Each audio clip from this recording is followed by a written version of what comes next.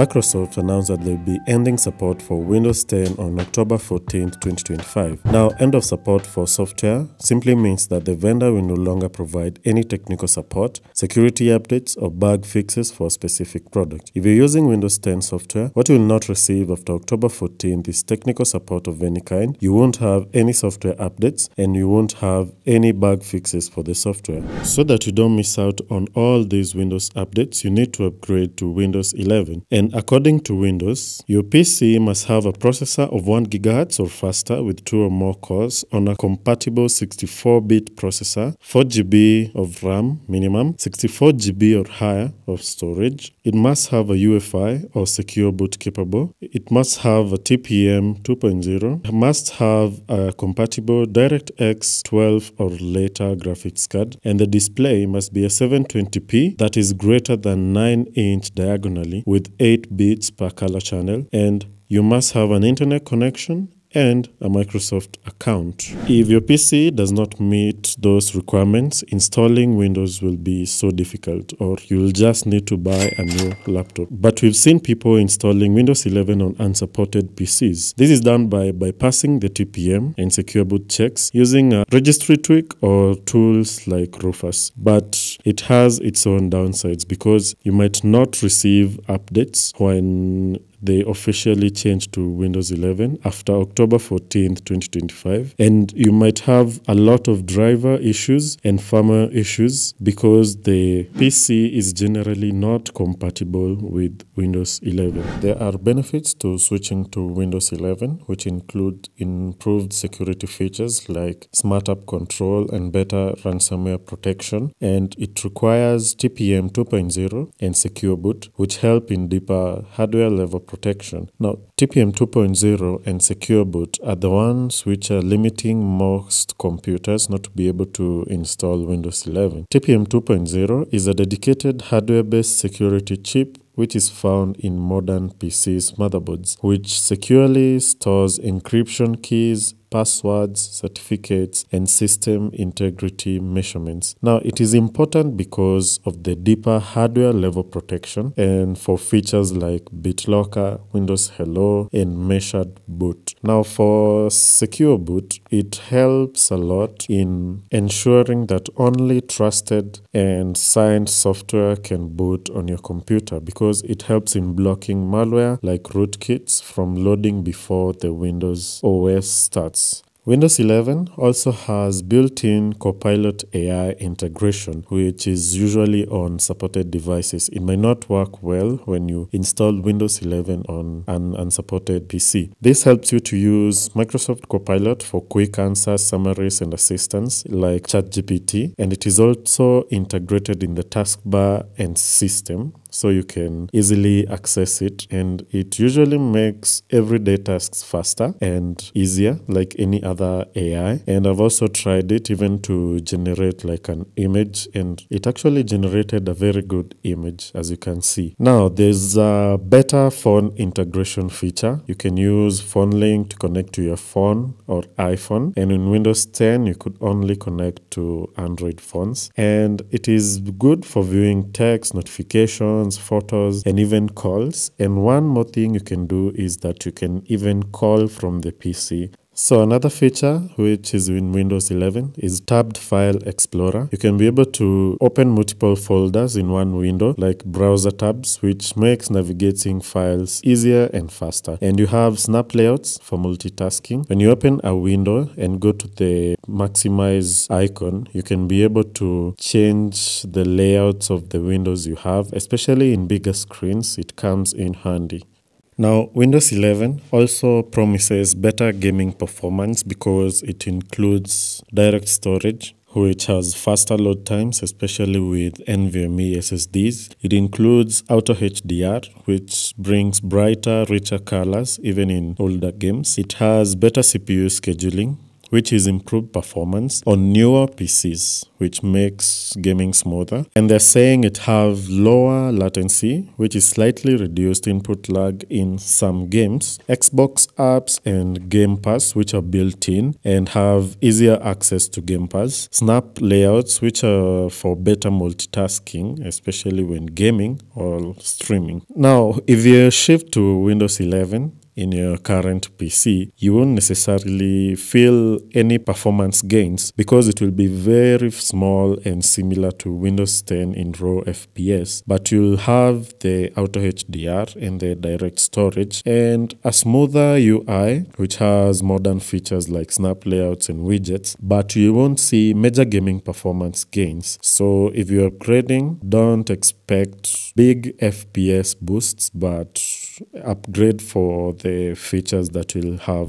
In Windows 11, the snipping tool got major upgrades compared to the one in Windows 10. Now, apart from taking screenshots, you can also be able to screen record, and you can capture videos of your screen directly from the tool without needing any third-party applications. You just use the shortcut FN plus the print screen, and it opens the full snipping tool where you can choose between snipping or recording even a portion of your screen. Windows 11 also comes with its own drawbacks because it requires a Microsoft account and internet to install, opposing to Windows 10 where you could install without a Microsoft account. Even if you can bypass this, most users don't know how to, and most people shifting to Windows 11 tend to just create a new account so that they can be able to use Windows 11. Microsoft is slowly removing local accounts option for personal use, but you can bypass it.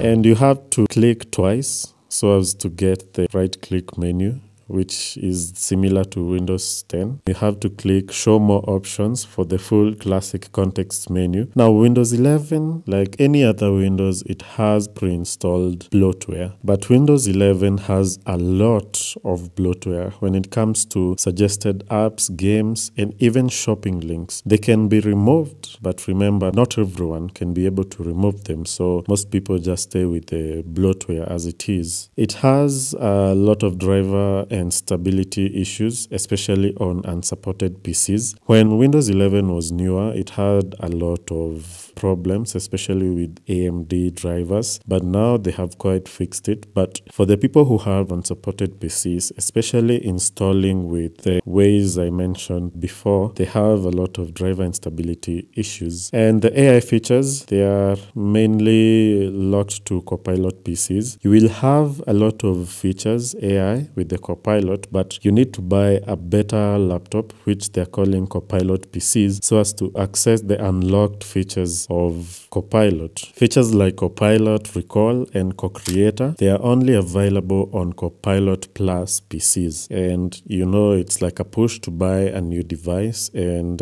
many users are seeing this as a marketing stunt to drive hardware sales. And it has strict hardware requirements. You know, even high-performing laptops, which are older, like capable laptops, like Core i7 7th Gen, are being blocked from installing Windows 11 and requires TPM 2.0, Secure Boot, and UEFI, which are newer processors, and it leaves out millions of capable PCs for no technical reason. Now, a lot of people are feeling that Windows is pushing people to shift to Windows 11, and it actually seems like so. But why does it seem like that? So I think supporting two operating systems is expensive, and the fact that they have already made Windows 11 quite stable, they want to focus on Windows 11, and dropping Windows 10 support cuts a lot of costs, and it will allow them to be focused on a single operating system. Now, there are security improvements in Windows 11 because you have frameworks including 2.0 TPM, you have Secure Boot, and and you have the newer CPUs, and you have more advanced features which were still in Windows, but now they have been improved, like BitLocker, Windows Hello, virtualization-based security, and more. There is the money issue. Many capable older PCs, like the 7th gen Intel laptops, are locked out of Windows 11. Even though they are good performing laptops, some of them you cannot install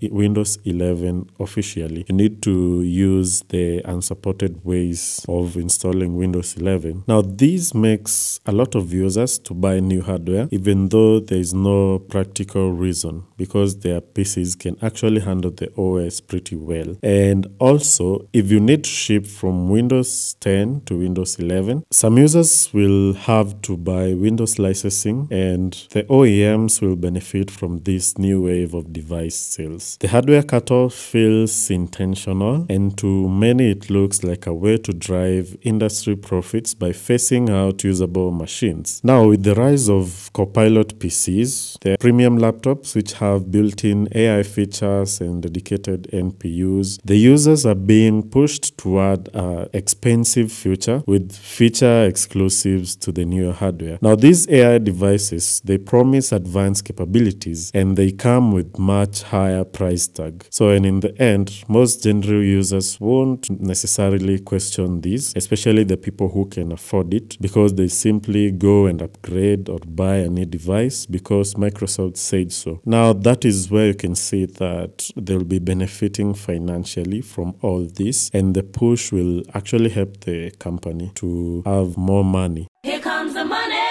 Here we go. Money talk. Here comes the money. Money, money, money.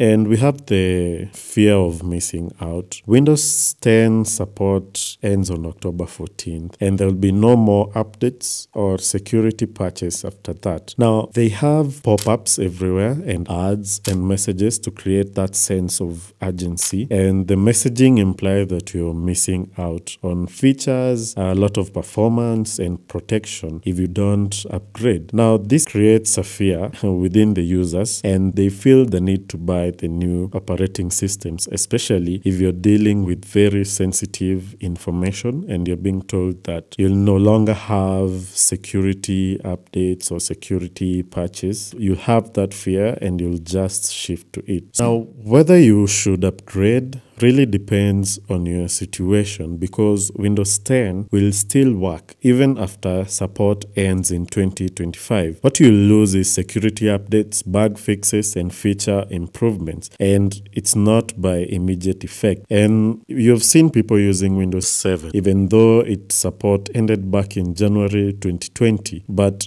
yeah, it's risky, but it shows that older versions can keep running long after the end of support period reaches and passes. If you're planning to stay on Windows 10 after 2025, you can opt to use third-party antiviruses like Bitdefender, Kaspersky, etc. to add some protection. But the thing is, no antivirus can fully replace the deep system-level updates Microsoft provides. Now, that said, if your PC is compatible and the upgrade does not cost you much or anything, I'd recommend you to switch to Windows 11 because it's more secure and it's more built for the next generation of apps and hardware. And honestly, it's working fine for most users right now. So if you can upgrade, and especially if you want to stay current and protected, it would be good that you move to Windows 11. Now, I hope that you found this video helpful, and if you did, you can subscribe to this channel and like the video because I'll be releasing even more and more educative videos on this channel. Let's meet in the next one.